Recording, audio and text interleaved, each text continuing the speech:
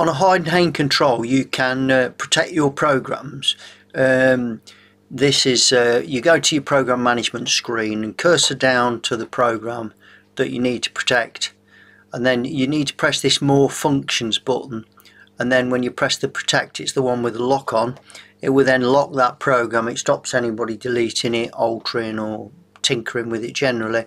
And then when you want to unprotect it, you just press that lock unlock button and it unprotects it. This is a TNC 426 control in this live training video, but it does work on all the controls. They've all got this protect button, so it protects and unprotect.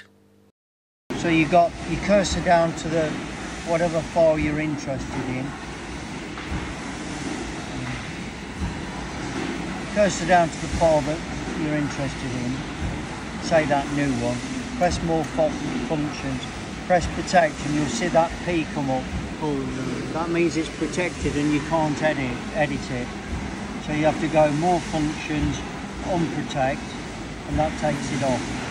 That's just to protect the file if you're bothered that somebody might delete it or So on this same control, the Heidenhain 426, it's very easy to copy a program.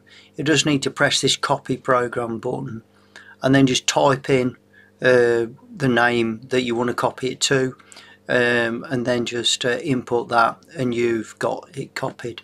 So there's a live video showing you this now. So if you want to copy a program, obviously in your directory, press copy program, and then it will come up what you want to call it. So if I called it 123 and then I press execute,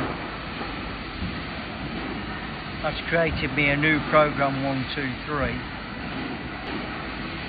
at the top there. Okay, so that's just that copy program.